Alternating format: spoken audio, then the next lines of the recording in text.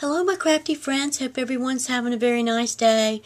I'm doing kind of a little bit of a documentary about the thyroid surgery that I just had. Kind of want to give some women, that are getting ready to have surgery, a general idea of what they do before the surgery. I found out that I had a multinodular thyroid goiter several years back, and they said that it was benign, there was nothing wrong with it, and not to worry about it, but every once in a while get it checked. Well, finally, I started feeling really funky. I started getting these really weird, hot, flashy sweats, dizzy spells. I felt like I was starving. I was hungry and I couldn't get enough food. And then I had this problem where my feet stayed cold, and it being like 90 degrees outside, and my feet were like freezing.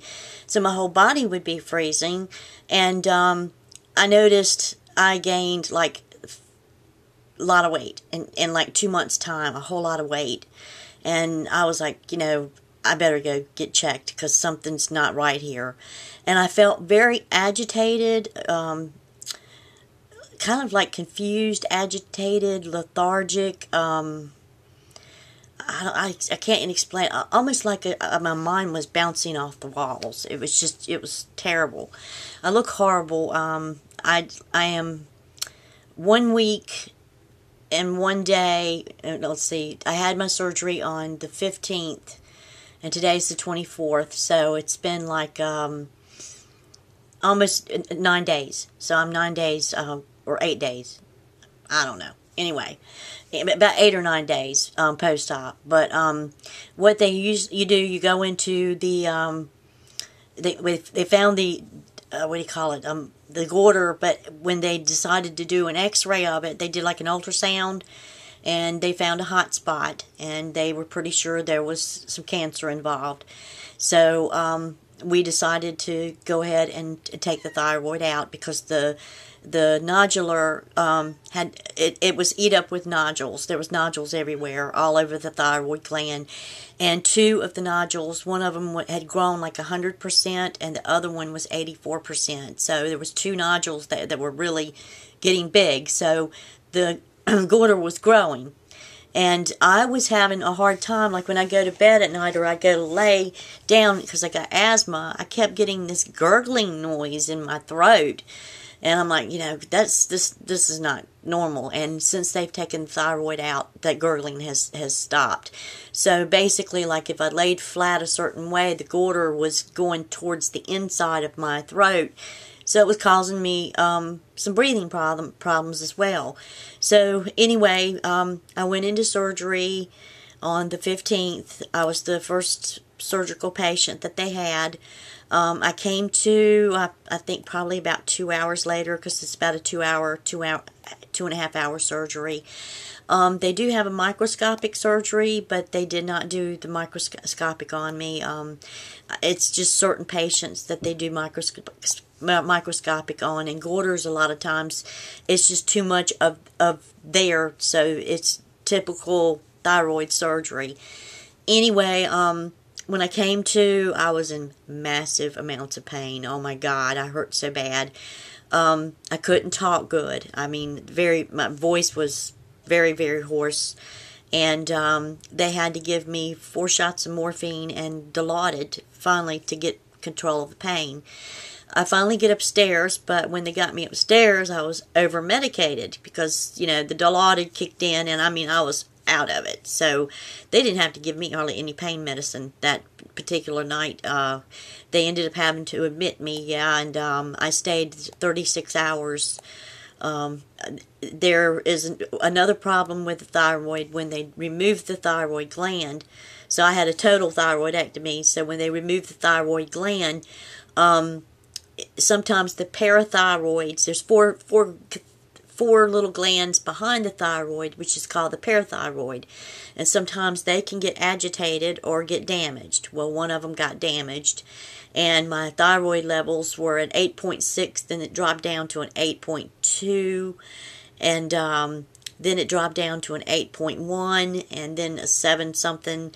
So we started the IV calcium, and then they let me come home.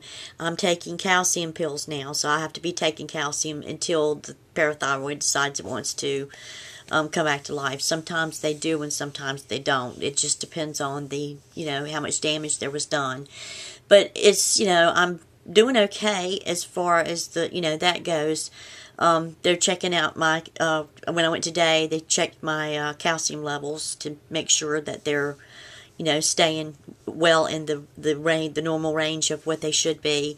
So I'm taking calcium 4 times a day, and then they've got me on the levothyroxine, which is the it's generic for Synthroid. So I'm taking the generic Synthroid brand. So far, it takes about 2 weeks or 3 weeks to get in your system, so it takes a while to get into your body. So in the meantime, which I was diagnosed with hyperthyroidism with a toxic multinodular goiter, meaning that there was hot spots and that it had become poisonous, and it was actually making more hormone than it should. But it was the nodule that had taken over. So that one particular nodule that had the one cell was taking over the my body. So anyway, now that it's removed, what happens now is any other cells that's in my body, because the levothyroid takes about 2 or 3 weeks to get in your system. So in the meantime, you experience a little bit of fatigue. You're almost going through the same thing you went with hyperthyroidism, but now you're hypo. So hypo means a little bit opposite, that you're not making enough thyroid hormone. So you're fatigued, you're tired, you could tell that your body's changing. So my body's doing some changing right now because the medicine, even though I'm taking it every day, it's still not in my system. So I've got to wait until it starts kicking in. Unfortunately, this particular type of medicine, I was already told in the hospital that I may lose my hair. So that is the only disadvantage about this particular medication.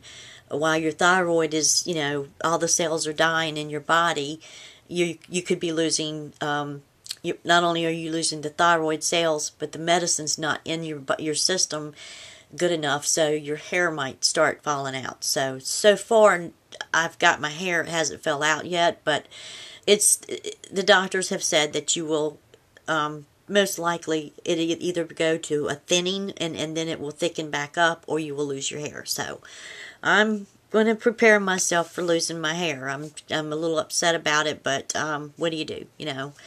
Life is life. Sometimes you got to deal with the punches, and this is another punch that Linda's having to take. Anyway, I was going to do the video last week, but I'm going to be honest with you. I looked horrible, and I still look horrible. My neck was so big. I mean, it was really swollen. I mean, just I don't know. I can't even describe it. It was horrible. I mean, it was huge. It was all swollen, and the way they cut you open, see, they pull the skin up here and clamp it, and then they pull it down that way and clamp it, so they're actually almost like ripping the muscle open, stretching it out or whatever. So when you come to wake up, your throat is very sore. You're very, very sore. And I had a really bad headache. In fact, I am still having the headaches. Because it's the muscle all around in this neck area is just, including the glands right here, your lymph glands, it's just bruised and brutally beaten, if you know what I'm saying. So it just really, you have the headaches, you just don't feel good, you don't feel like talking to anybody, you just want to lay there and sleep or whatever. And anyway, you automatically just overnight, the next morning when I looked in the mirror, my neck was like huge and swollen. It's still swollen, but not as bad. And you end up with bruising. Oh my God, the bruise was horrible last week. It was terrible. I didn't even want to show it. It was, but it's still bruised, as you could see right here in this area here. That's where the tape was. So the tape went, the bandage went from up here to here, down, across there, to over here, and then back. So you had this bandage about like this, and it was just, when the doctor removed the tape, she removed it the next day, and because they put a drainage tube in. So where's it at? Okay, I don't know if you can see it. Well, it's almost going away, but right here is a little scab. That's where the drainage tube went in, but it was underneath this incision, and it came out. There's a little hole right there, and she rips this off, and then she yanks the tube out, and the tube drains all the blood and saline and all that stuff that they used in the surgery. So I was all black and blue under here. I mean, it was just black and blue, and I didn't get any stitches. The only thing that I have to worry about is this piece right here. This is the incision itself, and some of the tape has already come off, but she said, you do not touch it, don't remove it, don't do anything with it. It will fall off on its own. So that's what I'm waiting, and apparently it's not ready to fall off.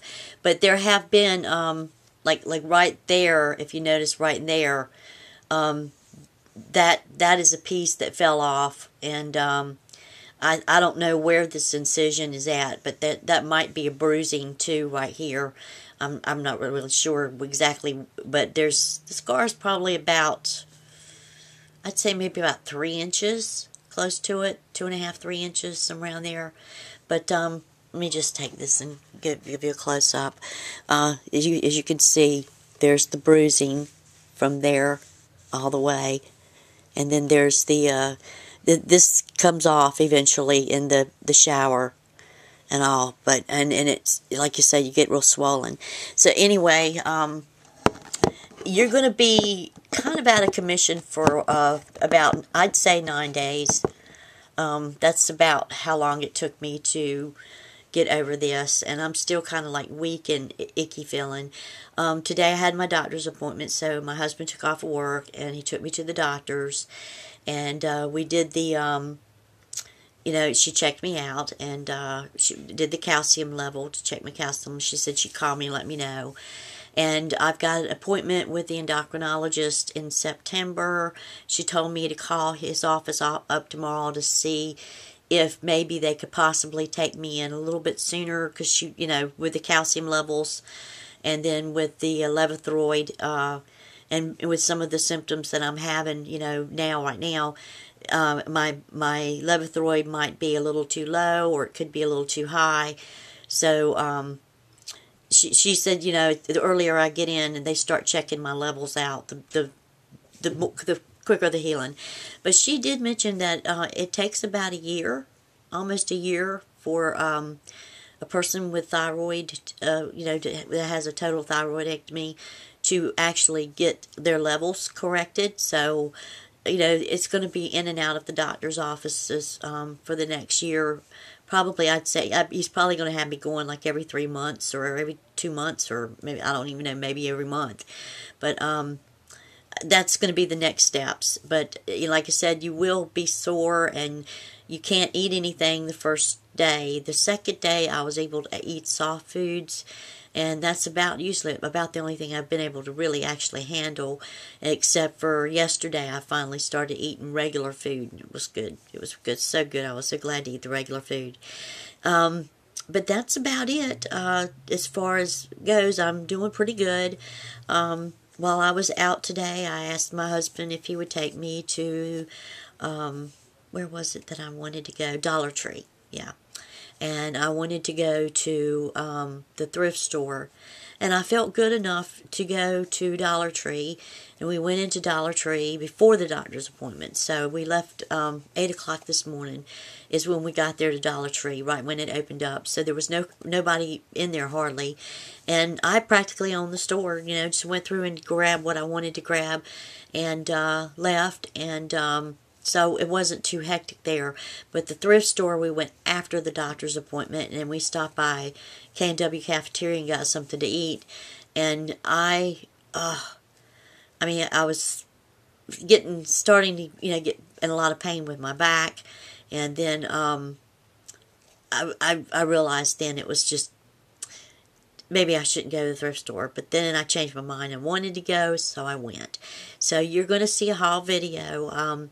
The thrift store, the two ladies that I've been getting a lot of my craft supplies from, they're like volunteers, and they volunteer 2 days a week, and they were not in there today. Unfortunately, I missed them.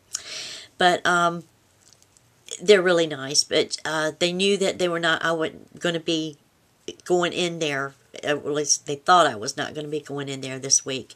So they donated, or the one lady, she donated her stuff to the thrift store. So she didn't call me because she figured I was, sick and all. So I went to the thrift store, and sure enough, there was some goodies there. So I bought some goodies, and I did craft some things. I got to thinking, I'm going to have a scar on my neck, and I don't like wearing turtleneck sweaters and, anything tight, choky around my neck. But I don't want to be seen with the scar, so I started working, I started working on a couple projects, and I've been tinkering around with my crochet needle and some thread, and I don't know, something hit me about this pink cording. I had some pink cording in there that's, you don't use it all the time. It's just, and it was a great big ball because it was like on a spool. So I decided to take the ball out and do something with it. So I crocheted this, I hope it shows, this really beautiful necklace set. And this is what it looks like. And it's got the rhinestones. The rhinestone bling, and that's the bracelet. So I made the necklace, the bracelet, and the earrings. Earrings I couldn't fit on there. So I liked it so well that I made 2 of them. So I've got 2 of these. One I'm going to put up for sale in Etsy when I get up enough. I'm going to just make a whole bunch of little jewelry things and see what Etsy or Zibbit will do. But this is what it looks like, and I was really tickled with it. And you might be seeing some more videos of me in the next, I'd say by August the 4th or the 5th. While my mother was out sick, and, I was having the problems with her, and, having to go over there and stay, and it was just really hectic. But anyway, while I was with her, I had gotten a great big huge haul of stuff, and I was having to sort through all kinds of laces and trims and you name it. And since January, because I had gotten so much stuff, I had to condense it down. So I wanted to condense it so I'd have more space. So I ended up condensing everything down, putting them in the 12 by 12 storage totes, and or trying to organize things by color. And while I was doing some of that, I'd like grab a bag full of stuff, and I would take it over to my mom's house, and I would re-roll it into, because I ordered some lace cards, but the lace cards were starting to get expensive, so I ended up buying the Sizzix mason ball jar die, and I made several lace cards, through that. And I put as much of all that lace that I could possibly put on, laces that were not quite full bolts. But anyway, it really did organize a lot of the lace, and it condensed it down. But while I was doing that, I started cutting a couple yards off of each spool. And I've made 13 lace kits. So I think, 13 lace kits. So next week, I'm going to be doing some videos probably this week to show the lace kits. And I'm going to be throwing on the internet, and I'm going to be selling the lace kits for $35 and $5 shipping. So it'd be $40 altogether. So it's going to be they're fairly large lace kits. It's not no 20 yards. It's up there in the like 50, 60, 70 yard lace kits. So of course each one, each kit's going to be priced differently. So My starting out point will be $35 for the smallest kit, and then the largest kit will be like $40. It just depends. I'm gonna kind of like look around, and I might just do it just $35, and that'd be the shipping also. I'm not sure, but I do have 13 lace kits that are going to be going up online. I'm going to do, I don't know if I'm going to put it in Etsy or what, but it's going to be a first come, first served basis. I will not be making any more kits. I just did this while I had the opportunity and the time, and I really don't have the time now to be ripping apart lace, making more lace kits. So I did 13 of them, so 13 women will have the opportunity to have a lace kit if they're interested, and I will show those kits, online, and do, like, I guess, a Rosella, which is Zender Lee here, how she does her wedding bouquets, wedding appliques. I'll probably do it something like that. Well, anyway, I hope everybody has a very nice evening. I do want to let everybody know that they managed to remove my thyroid. They got everything in time. It was basically the beginning stages, so I was lucky there, very, very lucky, and it had not spread anywhere, so that was really good that the cell had not spread, and it was in the process of getting ready to go into cancer, though, so I had the one cancer cell, but it wasn't an what you call it, the fast cancer. It's a slow type of cancer, and she had a name for it. I can't remember what the name was, but anyway, it was where I don't have to have the radioactive iodine treatment or anything like that. She didn't think I would need it, because it was within the thyroid gland in the nodule and where it was located. So apparently where it was located and it had not spread to any other parts of my body. Because of that, I'm one of the lucky ones where I don't have to have the RAI or RAU or whatever you call it. And right now the only thing I'm dealing with is the cancer cells. The thyroid cells are dying out because I no longer have a thyroid, so I'm no longer making thyroid hormone, and even though I'm taking the levothyroid, which is a thyroid hormone, it's not, it takes several weeks for that to get in your system. So I'm going to be going through a couple weeks there of feeling really tired, exhausted, not feeling well, and that's to be expected because that's all your thyroid hormones are dying. It's not going to harm me, though, because I've got the levothyroid in my system, but it's not like it should be. And once it gets in my system, then I'll be able to tell a difference. I'll know what. But the only thing that I worry about with the thyroid gland, I had an aunt that had a thyroid problem, and she's no longer living. She died, she died young. She was in her 40s or something. But anyway, she had a thyroid problem, and she got huge. Really huge. She gained, like, massive amount of weight, and I've already gained weight, and I'm like, oh boy, I hope I don't gain with the, I'm hoping the levothyroid, it will keep my weight under control. There's a lot I need to learn about it. Like I said, I'm a beginner stages of learning about the thyroid gland, so I got a lot to learn, and I did join a group so I could kind of get to understand what's going on, but I'm still lost. Everybody's talking about this and that, and I'm like, what are you talking about?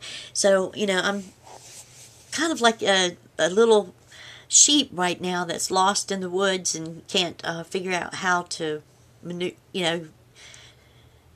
deal with this, but I will deal with it. It's just a matter of experiencing day by day, and I'll go from there. I hope it makes me feel better, because I noticed right after I had my spine surgery, I have not felt really normal at all since my spine surgery.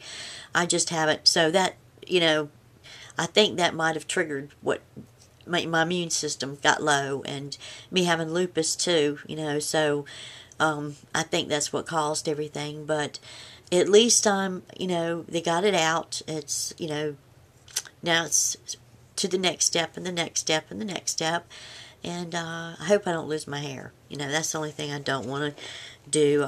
You know, I've always had long hair, and I've had it short a couple of times, but I just don't look good in short hair. So, I don't know. I just, you know, the thoughts of losing my hair just bothers me, you know, but if it happens, it happens, and I'll just have to deal with it. I just hope it grows back. You know, they said that it will grow back, but, you know, I don't know that. You know, it hasn't happened to me yet, so I don't know what I'm going to experience when that comes along, but I'll try to do a video on the thyroid update maybe later on, and let people know, you know, what happened 3 weeks later or 4 weeks later or something. That way you guys can know about what to expect with your surgery. You know, like I said, I didn't have the RAI, so there's a difference there, you know, about that. I didn't have the microscopic surgery. My surgeon said that it's an 8-hour surgery, and they don't like to keep patients. They said there's the risk outweighs the cons, meaning that you're under anesthesia for 8 hours versus 2 hours taking the thyroid out. That's what she said. So she doesn't do the microscopic. So I'm like, okay. But then maybe she doesn't know how to do the microscopic. I don't know. She's been a surgeon for a long time, but very nice doctor. She was very nice. She was very, very skilled. Very skilled. But she's cool. She's a cool doctor, though. She dresses up like she's going out of town, out for the night or something. She had a bright yellow dress on, and she's a black lady, and very sweet doctor. And she did, you know, everybody that I've talked to and my husband's talked to, they all have said that she's really a good doctor. But when she came in, you know, I was like, the first time I met her, as she walked in, I looked at her. I was like, "Oh my gosh, you look like you're," to myself, "you look like you're going out for the evening, you know, out partying or something," because, you know, the way she was dressed. And today she came in with this bright yellow sundress, and, you know, and I was like, she's just a bright colored person. I mean, she's very spunky, very cheerful, full of life, if you know what I'm saying. So I like her, though, but she's, you know, she's a trip. She is a trip, and she's got kind of like a sense of humor. So, you know, you can't help but laugh. But she is a good surgeon. I think I was under good hands. So if I ever have to have surgery again, which I already know I am, there's one more surgery that I'm going to have to face, and I don't know when I'm going to decide to do it. But she did recommend that I try to go ahead and get that out of my way too, because I have what you call Barrett's esophagitis or something like that.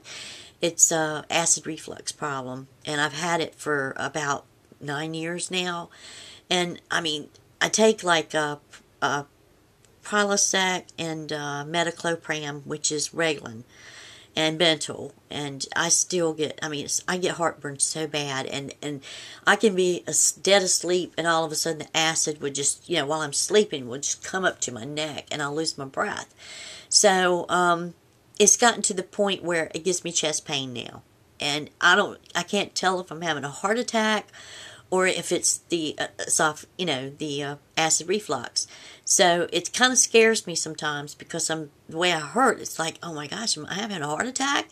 So I've decided, after I heal up with this, I'm going to go ahead and try to get that straightened out and behind me, and that way I can, you know, maybe end up feeling a lot better, and then I have my life back, you know, hopefully. But anyway, I hope everybody has a very nice evening. I've got a haul video coming up. It's probably not going to be today. I'll probably do the video tomorrow. So I try not to do more than one video.